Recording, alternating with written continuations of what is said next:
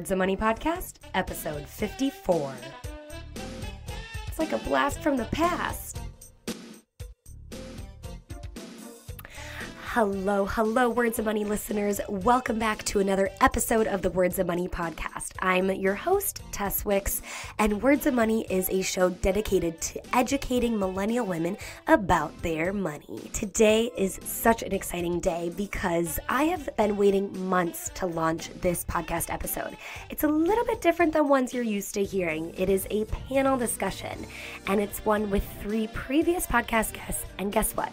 We are talking all about love and money. These 3 guests sat down with me at a live event called FinCon. It's a conference for financial media makers, but it quite literally is where a lot of money nerds unite, and we no joke talk about personal finance the whole time. It's quite ridiculous. However, it's such a great opportunity for me to meet some of my past podcast guests, and I got the opportunity to invite a couple of them to come on stage with me to record a podcast live at the event. So you're hearing about it a couple months later, but I promise you it was a hoot. And we talked about that topic that is so taboo. Not only just money, but money and relationships, how you integrate the finances in your relationships, whether they're new and just starting out or you've been married for years. My guests on the show are from all different relationship status backgrounds, and you'll hear more about that as we get into it. I asked them questions about how they went about approaching the money conversation in their relationships to how they wish they would have done it. They give advice on how to split bills, and especially when you're living together, and how to combine your finances when you're finally married. And we just have a really good time and laugh a lot. So you guys are going to get so much out of this. Let me quickly introduce the guests, which you'll hear right away in the beginning. They are Jessica Moorhouse, who is a fellow podcaster and a blogger at jessicamoorhouse.com. Her podcast is called Mo Money Podcast. Jocelyn Panetta, who I just recently interviewed and is the owner of the Scholarship System. And Natalie Bacon, who writes over at The Finance Girl, but has recently rebranded to nataliebacon.com. So you have to go check out her website. It is new and improved. So you guys, this is going to be super, super fun. I'm not going to hold you back any longer. Here is episode 54, Balancing Love and Money, with my live FinCon panel. All right. Hello, everyone. Welcome. We are live from the Trade King podcasting stage at FinCon 2016. My name is Tess Wicks. I am the host of the Words and Money podcast. It is a show for female millennials wanting to learn all the things there are to know about money. And today I have a lovely panel of ladies here, bloggers, course makers, and we're all financial experts, I like to say. And I'm going to have them go down the line and introduce themselves, because today we're talking about being a millennial woman and being in a relationship and how we talk about money when we're in love. Here we go. Thanks, Tess. My name's Natalie Bacon, and I blog at thefinancegirl.com. My name is Jocelyn Panetta, and I own the Scholarship System, where we have a course. So, Jessica Moorhouse, host of the Mo Money podcast and blogger at jessicamoorhouse.com. Lovely. I consider these ladies some of my best online friends, and it's so nice to have them here in the flesh. So we're going to talk about being in a relationship and how we deal with money, because I think this is actually going to be the coolest episode I've ever done, because I've never really I've talked about it a little bit in episodes, but this is like, for my audience, they're going to realize that this is a normal conversation, more normal than they probably feel it is. So what I want to do first is we're going to go back down the line, and we're going to talk about our relationship status and how long we've been in that relationship, because we have a little bit of a difference here. So for the married ladies here, talk about how long you've been married and how long you've been dating. So I will start. I am in a relationship. He is just my boyfriend, and we have been dating for about a year and a half. Natalie, what about you? Okay, I am dating someone, and we have been dating for a long 4 months. Super long. It's never too early. Jocelyn? I am married. We've been married for a year and a half, but we've been together for, I think, 6.5 years, something like that. And and Jessica here, and married for 3, together for about 10 or something. I don't know. Aren't we the ones who are supposed to keep track of that? It's unclear that They when we probably start know, and they're going to listen and be like, how dare you? dating. We will not care. We will not care. Or they're going to be like, gosh, I thought it was way longer than that. Okay, for the married ladies, when did you first start talking about money with your sig-os? Was it before or after marriage? Definitely before. My God. Definitely before. I Okay. feel like that's kind of you need to check the box on that before you seal the deal, for sure. Absolutely. It's so important, but some people don't No, do they that. don't. You're right. They don't talk about it. So how did you start? Was it like, okay, we think we're getting pretty serious, or did you just hit the nail on the head right when you started and you're like, how much debt do you have, man? That was the first date question. That's not okay to ask. No, for us, we started dating when we were young. He just started a job. I was still in school. We were broke. And so money did come up because it's like, who's paying for dinner? And so we kind of had to know what our budgets were, how much we kind of made. Nothing specific, but we had an idea of what our comfort levels are. And as the relationship continued, and especially when we moved in together, that's when things got really like, let's look at the numbers, let's look at your income, your debt, and everything like that. And then when we got married, things got more serious because like, let's get a joint bank account and joint investments and stuff like that. So it definitely progresses, I think, as the relationship progresses. Yeah. For us, we love traveling. And so we actually started a travel fund together like 2 months in. I mean, that decision. I love that. It was very small, but I was in college, so I could only commit a little bit, and he committed more. But we threw in the pot, and then for fall break or for spring break, that's where we took it from. So travel is something very important to us, so we kind of just nipped that in the butt right from the beginning. But with that kind of started this, okay, we have this travel fund together. Well, like, do you have credit card debt, or what do you have? So it honestly was never a tough discussion at the beginning. It was kind of just he was not very interested in finance, where I was all about it. And so it was just this natural conversation, and he realized, maybe I should do some of these things. And before I knew it, he was just knocking out that debt, and he was out of it.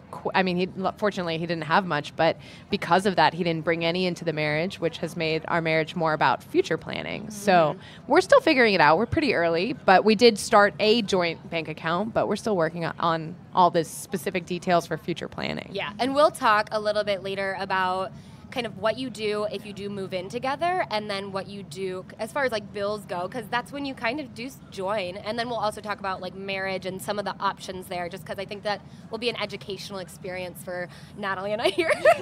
But Natalie, what about you? I mean, you work in finance, so you kind of, it's natural for you. You write about it. So have you ingrained it into your relationship?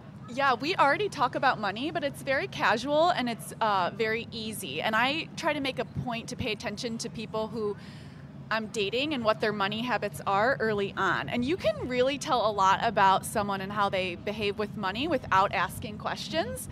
How much of a spender they are, if they, make jokes about credit card debt or just little things. I mean, people tell you a lot about themselves without you having to sit down and say, tell me, your deepest, darkest money secrets.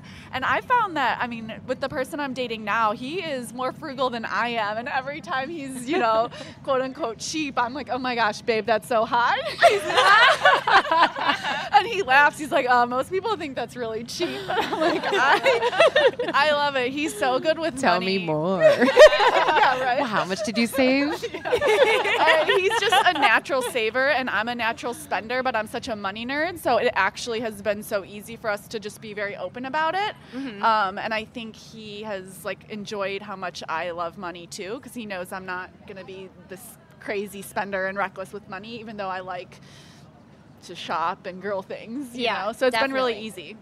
Awesome. And I mean, for you, so there's always kind of that little iffy moment of how much do you make, but also the one of how much debt do you have? And your stuff is out there. It's online, so you can't really avoid that. Yeah, and I think it's different when you have debt, but you're doing something about it versus I have debt and I'm pretending it's not. Yeah, and I'm hiding it. And before I even started dating this person, and I've been in relationships before since my debt, and it's never been an issue. And the guys are always like super impressed with my blog and what I'm doing with it and how I'm getting out of it. So it's never been a negative.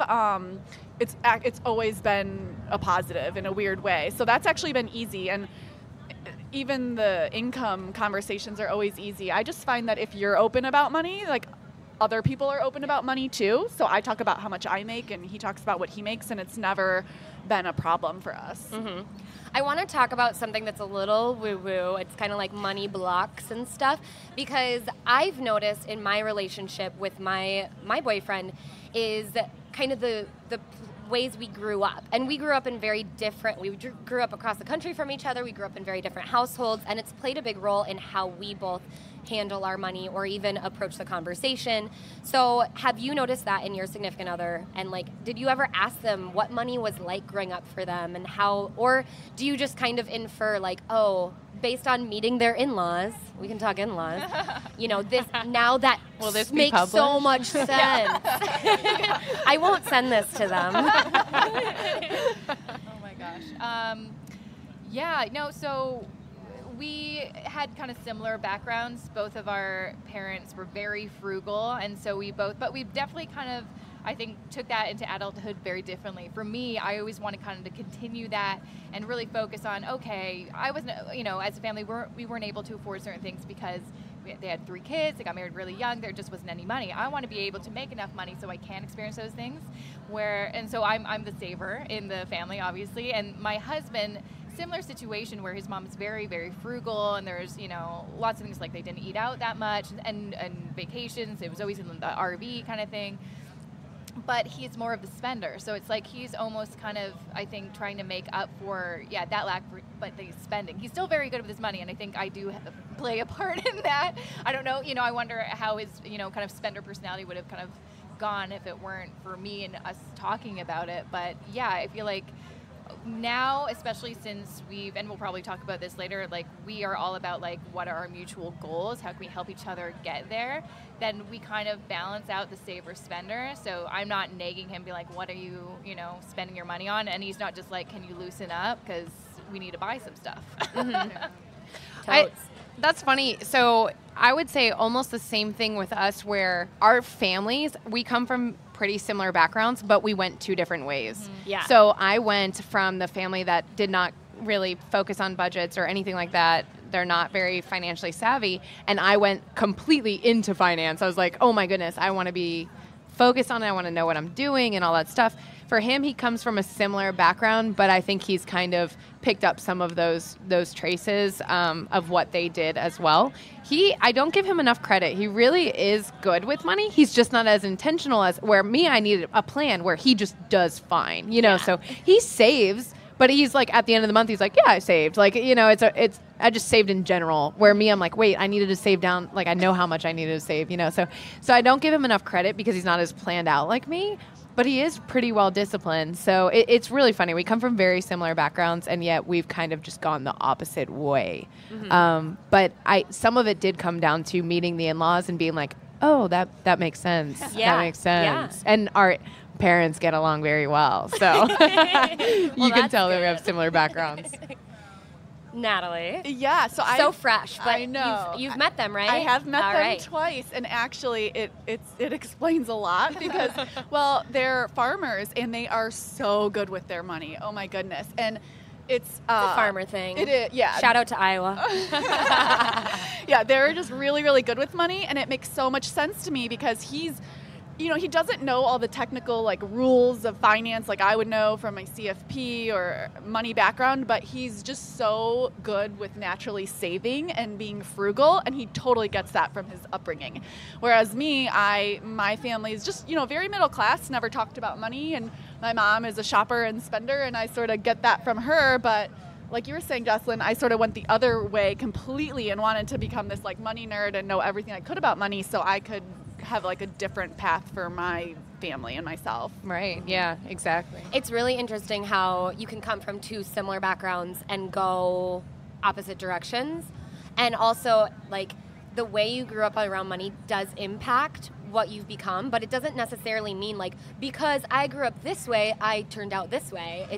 It's really how you individually get out of it, I guess, from growing up. That's even like with siblings. I mean, my siblings are different, and yet we were raised the same way. Exactly. So yeah, you're absolutely right. I agree. So let's talk about the next step, which is moving in. And before we end, I want to know like how you, if you had to go about it again, how would you do it better? Because we're not all perfect, especially when it comes to this. But next step, we'll go keep moving forward with like, okay, moving in. That's when you really start to be like, okay, someone makes more in this relationship, and maybe you're pretty equal, but if there is a difference, how do you balance that? Do you just split bills in half? Do you base it off of income? Yeah. What's that all about? I mean, this is just going to be completely from knowledge that I've read and well, you work with people too. So. But I actually, just from listening and watching Susie Orman answer questions like this a lot on her show back in the day when I would first get into money, I'm a big believer in like the percentage way of doing it versus 50-50, especially if there's like a really big gap. Hopefully if you're moving in together, you know each other well enough to have had these conversations. And so if, someone makes a lot more money than the other person, I would be pro splitting it up percentage-wise, like maybe it's not 50-50, maybe it's 60-40 or whatever it is, because I think that's more fair personally. But if the incomes are pretty close, then it might just be easier to do it 50-50. Yeah. Like you owe 54. And I'm wait a minute, where's that $3? We did a similar. We did a percentage, but it was hard because I was starting up the scholarship system, and so I actually I left my corporate job. So I had this nest that I was planning on living off of until whatever was going to get started. So, but I still was so bullheaded. I was like, no, you're not paying 100%. No. But we did do like 60-40, I think is what it was. So he gave you a little bit of something so you could take your leap. Yeah. And I think he knows that I'd freak out if I just saw my savings go down, even though technically that's what it was for. He knew inside I couldn't do it. I'm the exact same. I just like looking at, Yeah, for me and my husband, when we moved in together, we were kind of making the same amount, and so we did just do 50-50 split. But I was pretty adamant, especially, that I didn't really want money moving in together to really change what we had going on. We got a good thing going on, let's continue it. And so we didn't do like a joint account or joint anything. So basically I was kind of the money manager, and because you do have to go into bills together and set up all those accounts together. And so we would usually charge it to maybe some on his credit card, some on mine. Then we'd every month look through everything, and then he would give me a breakdown of what we owe each other. Usually it was, he owes me or I owe him or whatever. It wasn't necessarily like the easiest way to do things, but it was the only way I could figure it out at the time. Like, we won't be fighting about money because it's very kind of 50-50. But the thing is, even though we were 50-50, we made money differently. I had a salary job, he's a freelancer, and so his money was just like very up and down, and so he had a budget differently than I did. But yeah, it worked out, and then we definitely changed things once we married, just because like that doesn't really work for us anymore. We need to figure something out that works for us better. Good to know. So we talked. Oh, Natalie had something to say. Well, I was just going to ask you. What about you? Yeah. What do you guys do? Well, we live in separate households, but this is an interesting thing because I own my condo. And so if my boyfriend moves in with me, he'll technically be paying me rent. And I'm having such a hard time being like, should I charge him the full rate or should I give him a discount? I'm so torn. And I don't know. We'll find out. Yeah. The other one is like, okay, when you're married or when you move in together, you obviously share food. Yeah. And my boyfriend eats a lot of food. Yeah. Like how is that even fair? How do you do that? So that was actually, I think food was where I was like, yeah, you're doing 60-40. Like, like food was a major part of like that split. I think we do 80-20 for food. Yeah. Seriously, it's insane. So much. I eat a pound of ground, if I have ground beef, I'll eat a whole pound over the week. He'll eat it in one night. Sitting? Yeah, your budget, once you move together, you need to readjust. Like, I was like, where is all this money going? And then I realized it was groceries, and I'm like, what? So yeah, it definitely takes an adjustment. So food is a big difference with... Yeah, that's something that we go into groceries together on things that we will mutually eat, but if we want, or if we need something extra, we want something that the other person's not getting, we're like, that's on you. So that's coming from your personal account. Yeah. And so far, that's Like my worked out. rosé, I have to pay for that. Yeah, exactly. Yeah. And he might drink it, but like I'll My pay wine. for the rosé. I get it. I get it. Or like whenever I just deny that we get desserts, but we always get desserts. So Donnie just pays for them, and then I feel like we didn't buy them, but I eat them. It's hilarious. Yeah, I didn't pay for them. It's fine. Right. Never happened. Exactly. It's not on my Mint That's account. cheese and wine for me. Yeah. So, okay, we covered the moving in together a little bit, and then marriage. This is from a marriage experts. What are different ways that you can combine your money? And then after we talk about those and spit out all the different ways, and then talk about kind of what you've experienced with, Yeah. experimented. You want to go first? Since I'm newer, because I feel like you're gonna have a better solution. So I'm still figuring this out, but I've seen, so throwing out just things that I've seen. So some people just go all in and they just combine. And I think there's a beauty in that because you're a team and you're in it together. But on the other hand, it's different times where women are now independent, and I think women are becoming financially savvy if they're listening to all of you ladies.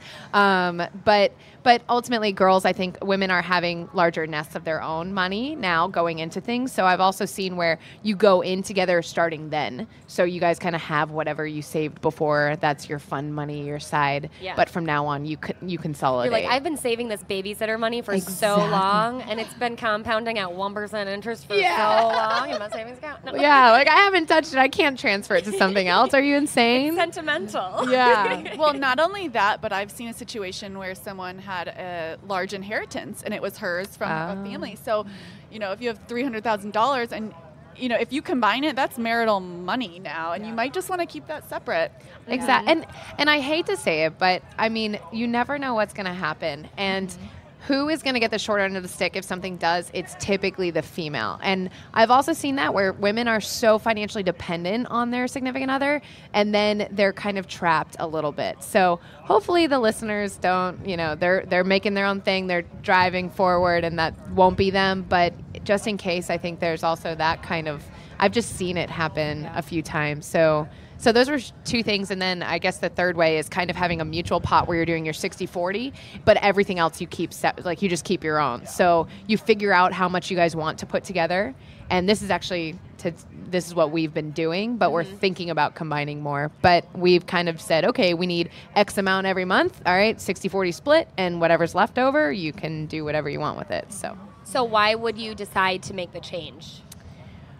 I think that camaraderie, that team, I love it, and maybe it's just the idea, but I just love the idea of being a full 100% team. We're in it together, and retiring together and building wealth together. Smart Couples Finish Rich, that book. So it's just like, I think that if you can play your cards right and really work together, you're going to build wealth way faster than if you're keeping your things separate. So I think that's kind of what's intriguing me right now, but we haven't decided yet. So. And Jessica?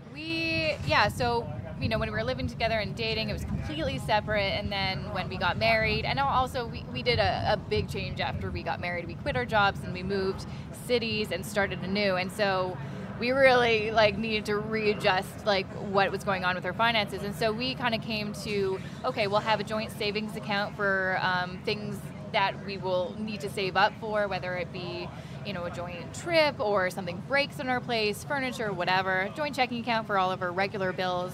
But everything else we've keep separate, and we've actually been talking about should we combine our investments, because right now we have, they're all separate, and it's just that's just how it's always been. So that's definitely something that we're going to look into. But so far for us, honestly, I can't, we've never had an argument about money, and it could just be because we've always kind of been at the same income level, and we have this kind of structure, but sort of the together but separate has worked for us. But again, we also don't have kids, and I know, say we do have a family, that's when things change, and you may have to be I think we have to be a little bit more combined. You can't be all right, you owe me this amount for I bought the cradle. diapers, so yeah, exactly. That's where it Your gets turn. a little complicated. We're kind of a bit lucky that we're just just him and me, and we keep it very simple. I think that's the key thing is keep it simple and also just always know what the other person's up to and what's going on. We talk about money all the time. Obviously, I have a podcast and It's a blog. a little easier I kind for of bring us. it up a few times a day, whatever. But I think once you're always kind of in the loop, then that's very, very helpful. Yeah.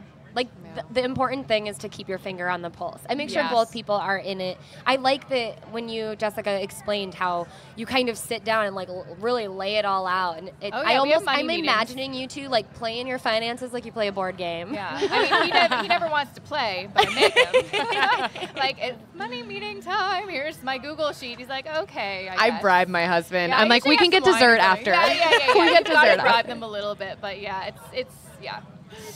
That's awesome. Yeah. So we're gonna go back to the dating, and having that conversation. So how do you approach that conversation? If you had to approach it again and do it better, like when would you start talking about it? How would you ask? Because you can't just go up and be like, all right, you gotta tell me your salary. Yeah. But like, how do you? Wait, why? Those are debt It's not and what's your salary. name, what's your salary. Yeah, it's like, hi.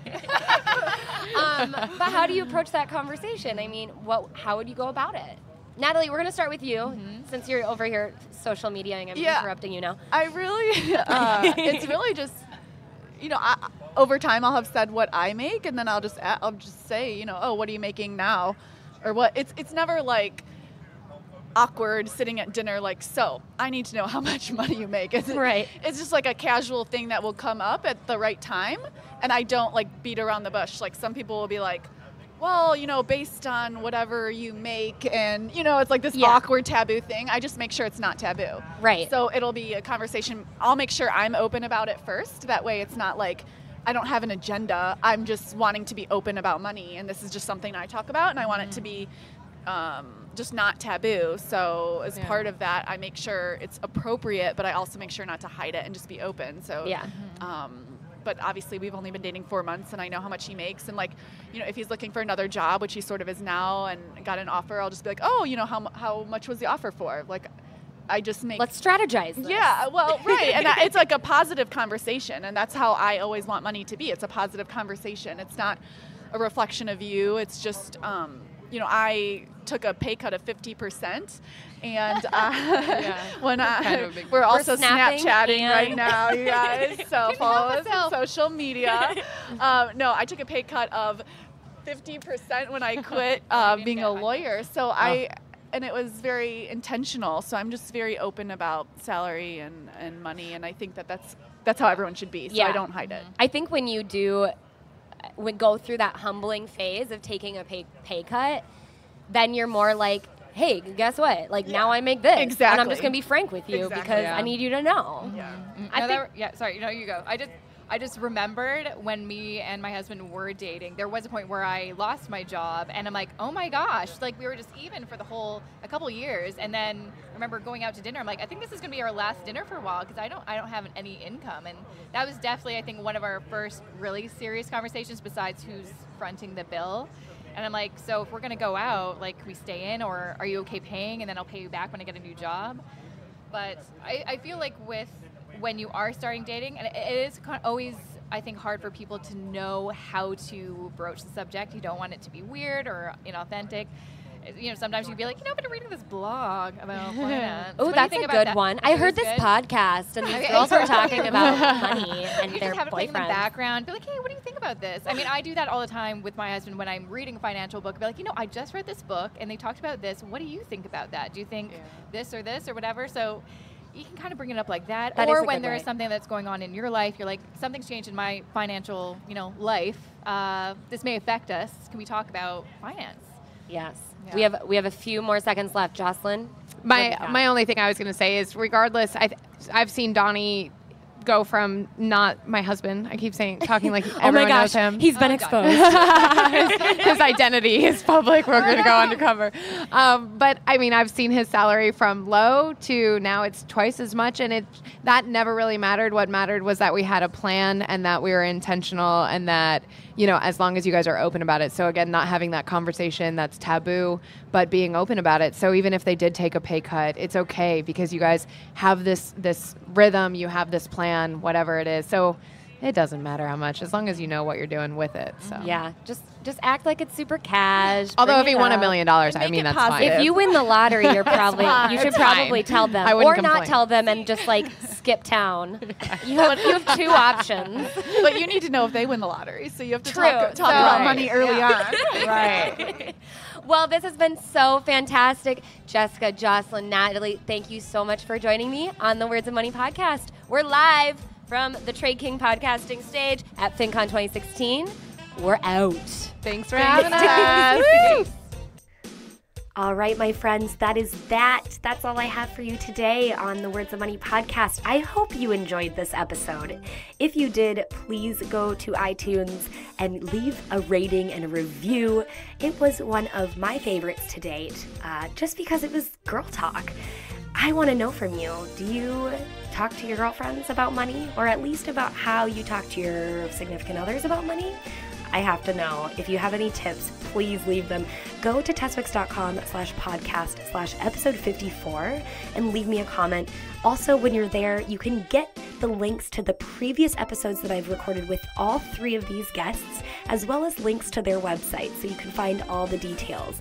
Also, while you're there, I want to take a second. We're wrapping up the year here at Words of Money, and I wanted to make sure that you knew about a great deal that I have going on for my one-on-one coaching.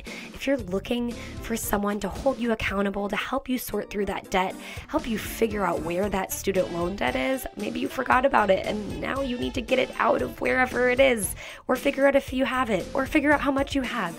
These are normal problems, you guys, and I want to help you. I know that tackling your money can be difficult and overwhelming, and you need a partner. And if you want that partner to be me, I am here for you. So go to my website when you're at the show notes that you go to. Just go up to work with me and to the one-on-one coaching. You can sign up for a 30-minute free discovery call. We'll talk about what you want, what your goals are, where you want your money to be in the next year, and talk about what's going on. Plus, I just want to chat with you. I love talking to my listeners. So head over to tesswicks.com to get all the good stuff over there. And you guys, have a wonderful, wonderful week. Bye-bye.